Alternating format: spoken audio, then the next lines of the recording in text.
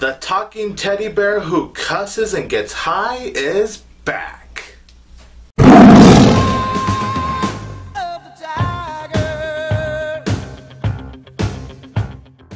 Hey everybody, this is 22 Tiger Dude here, and I'm here to review Ted 2. So Ted 2 is the sequel to the 2012 comedy Ted, and it is Seth MacFarlane returning to write and direct this movie. So Ted 2 does star Mark Wahlberg, with Seth MacFarlane returning to voice Ted along with Amanda Seyfried and Morgan Freeman. Ted 2 is about when Ted and Tammy Lynn want to have a baby when lately their marriage hasn't been going off so well.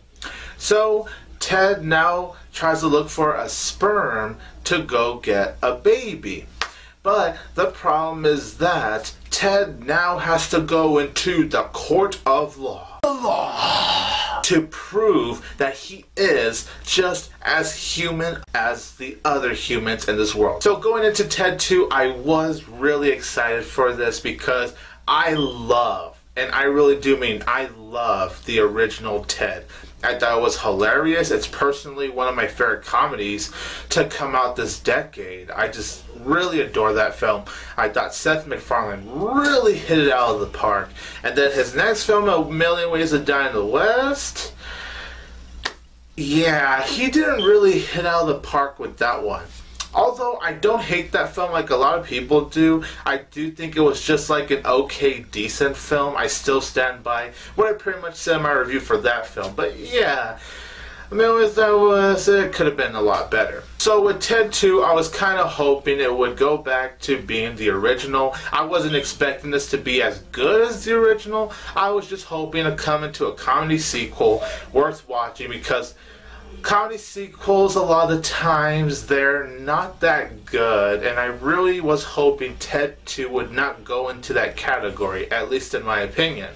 And thank goodness, in my opinion, of course, Ted 2 is actually a comedy sequel that is worth watching. Now, it's not as good as the first Ted, and like I said, I wasn't going into this movie expecting to be as good. I just wanted to laugh, and you know what?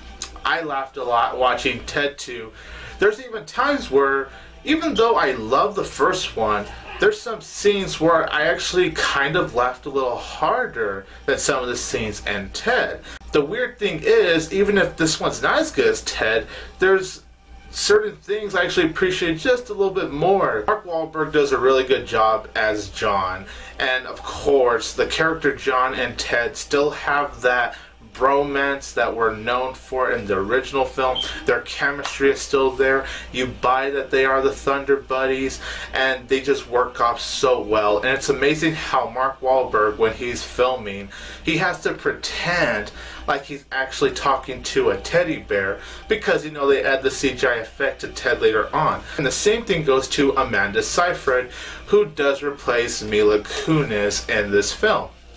I love Amanda Seyfried, honestly. I think she's a wonderful actress, and when I heard she was announced to be in Ted 2, I could not wait how she was going to handle this, and she was great.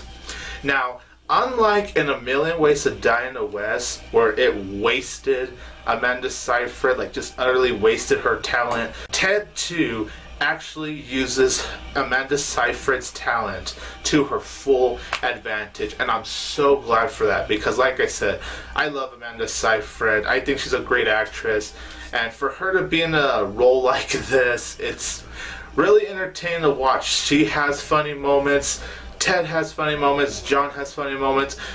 When it comes to these three leads, they each get to have their own moments to shine and bring laughter, and I thought they just all pulled it off very nicely. Morgan Freeman's in here too, but he's not in this film for too long. However, he's Morgan Freeman. You still like the guy, so for the moments he is on screen, he still does a very nice job. And there's even cameo appearances into this film that I actually thought was really funny. The best cameo appearance by far is inside this grocery store. All I'm gonna say is that That was by far one of the funniest moments of 2015. What I actually really appreciated about Ted 2, however, is how even though this film is funny, it does actually give really good social commentary on equality.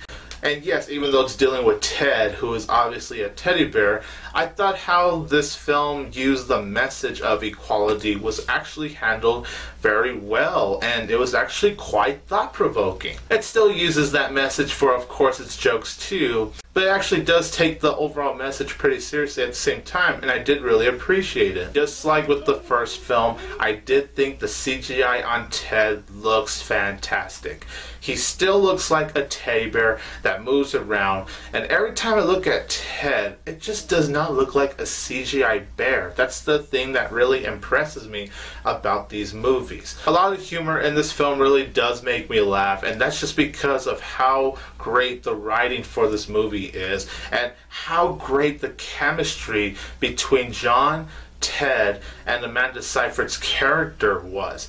In a way, I kind of like the whole Amanda Seyfried bond with Ted and John, maybe just a little more than Mila Kunis in the first film, and I still love that whole aspect in the first film, but for some reason I kind of liked it a little bit more in Ted 2. And honestly, I love how Seth MacFarlane keeps his style that he has with his shows, like with Family Guy, American Dad. You know, Seth MacFarlane does have a very unique style to his films that I really loved. And yes, even though I wasn't a fan of A Million Ways to Die in the West, I still appreciated the Seth MacFarlane style that was brought. His music, that's the one thing I will say about Seth MacFarlane. I love the music that he incorporates in his shows, in his movies, and Ted 2, I love the music here as much as I love the music in A Million Ways to Die in the West and the first Ted. And the opening credits of Ted 2, I absolutely love. There's like no singing, it's just like tapping and all that, but it was really cool. It was like in this Broadway musical style. Just the music that's incorporated into Seth MacFarlane movies, it fits. And I do think the heartwarming moments in Ted 2 were handled very well. I will say the heart doesn't really work as well as the first film, however, but I still thought it did work well. And I still did care about these characters. Now, my only flaws with Ted 2 is that, yes, here and there the jokes aren't going to work. And, you know, it's kind of like the same with the first one. Like, really, the jokes that missed with me for the first one was when they used the 9/11 joke and, like, fart jokes like 4 times. And it's kind of the same here, where like there was like a 9/11 joke used here, and I didn't really laugh at that one. But honestly, it's just far in between that the humor misses. Also, I did feel like Giovanni Ribisi, even though I really like him, it was unnecessary to just throw him into this movie. I didn't find it necessary for Giovanni Ribisi to really come back here. I just thought it was pointless. And I will say that the third act, even though I still really enjoyed the third act, it did feel like a little bit of a rehash from the first film's third act, but just a little bit, not by too much in all honesty. Overall, guys, Ted 2 is an outstanding comedy film. I probably enjoyed Ted 2 more than most people, which is cool. Great to see Ted again. Great to see John again. Amanda Seyfried really blended well with this world. And honestly, it did what a comedy sequel is supposed to do, which is just to make you laugh, have you entertained. Ted 2, in my opinion, succeeded at doing that. So I'm going to give Ted 2 3.5 out of 4 stars. So you guys, in the comments down below, let me know what did you think of Ted 2, and also what are your thoughts on the original film, and which Ted film do you like better, Ted or Ted 2? Also, let me know what's your favorite Seth MacFarlane movie so far, as well as your favorite Seth MacFarlane show. This is 22 Tiger Dude here, and don't forget that I will always have Tiger Power!